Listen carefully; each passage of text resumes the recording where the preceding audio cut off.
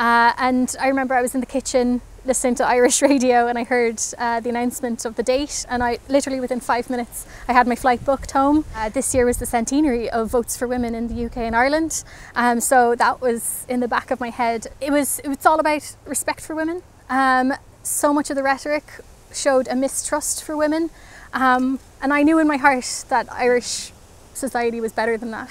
I'd already gone to bed on the Friday. It was an emotionally draining day, just to cast my vote first thing in the morning. I was very worried about it, because some of the debate up until that point, it was 50-50 yes and no.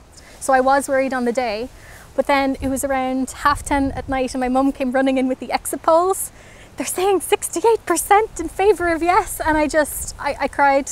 I cried on that night. I cried when they released the results on the Saturday.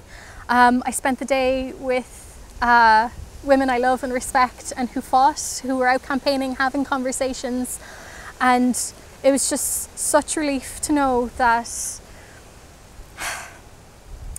my country is what I thought it was, that it is a place where women are respected and that I can feel safe. And yeah, it was a very good day.